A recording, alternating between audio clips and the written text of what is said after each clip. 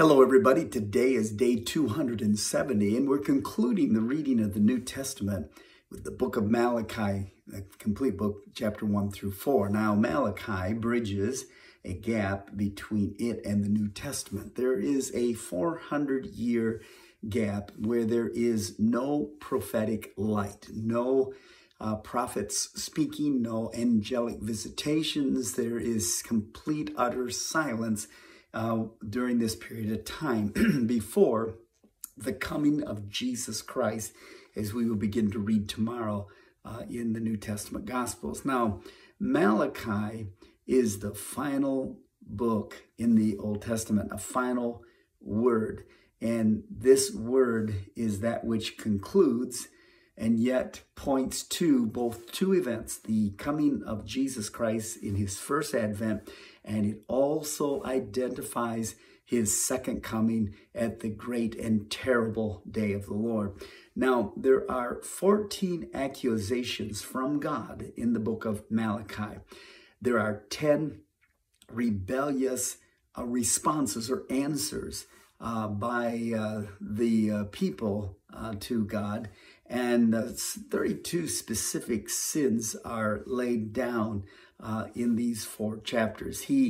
God accuses them of paying lip service. They're going through the motions. It's just pure dead religion. He says you're bringing inferior sacrifices just to get by. Yes, you're weeping and crying, but it's purely pretense. There is nothing of the heart. You're bringing lame and sick and blind animals as sacrifices. Leftovers, really, is what God's identifying. And he challenges them by saying, hey, listen, go give that a try with your governors, with your political leaders, and see how they respond if you're to do that. And then God warns that he will send a curse. Now, this conflicts with a lot of people's opinion about God, that he doesn't curse. But again, many times God says, you are cursed with a curse, and he speaks about him personally assigning this to those who break his covenant or who will reap the consequences for the rebellion.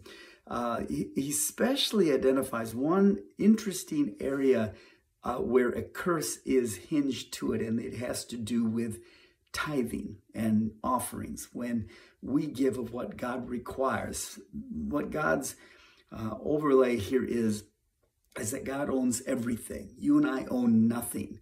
We are merely managers of those resources that he's entrusted to us.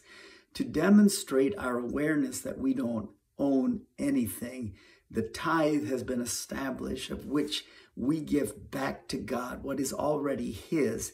And it is a demonstration of both faith and an assurance that we will reap the rewards as we trust him in managing those beautiful things that he has given to us.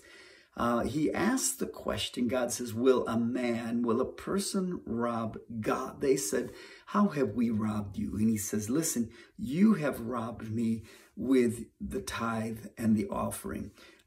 It's the only time in all of the Bible that I can identify where God invites his people to prove him, to try him. Normally we see this as a testing God, but in the context of this passage, God is saying, hey, this is an area I'm inviting you to try me, to prove me, and what I'm saying here to see that it is accurate. And he says, if you will bring that tithe into the storehouse, it's mine anyways.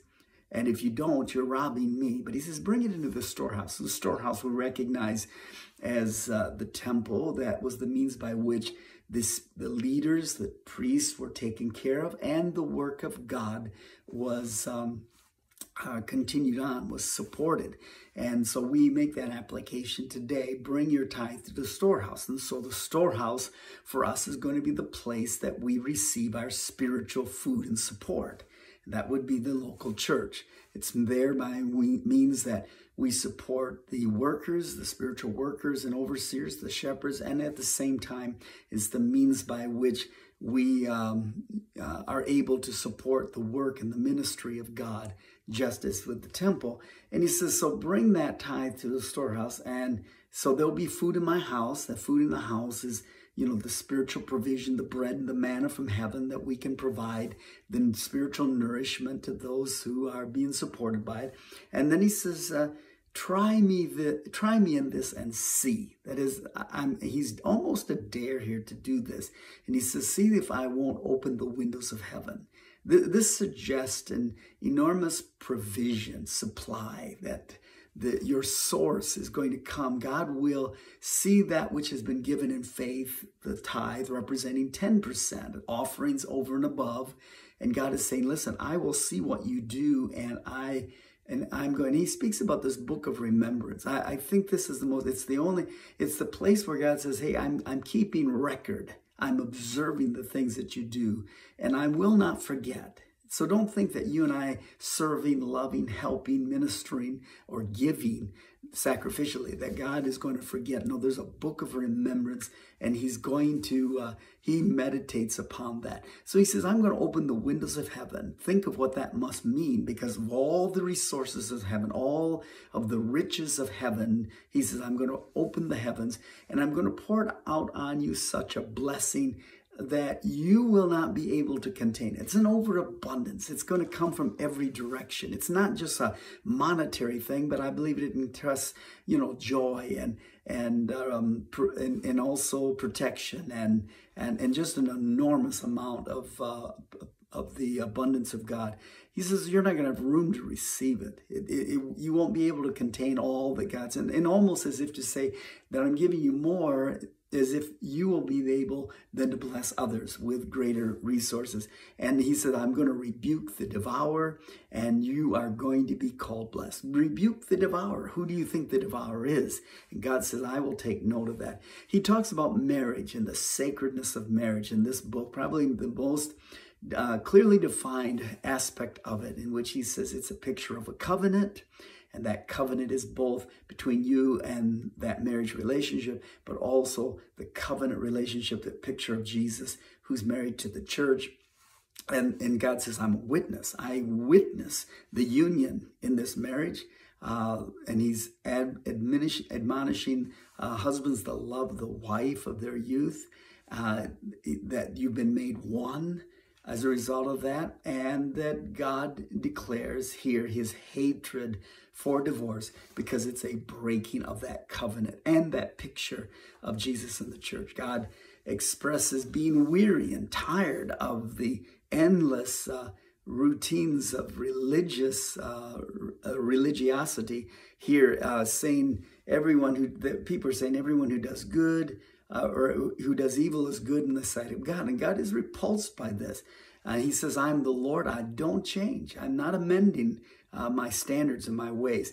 He says, return to me and I'll return to you. God's invitation that if we will dare to press into God, God says, I'll see and I will come to you. Then finally, he talks about the great day of the Lord.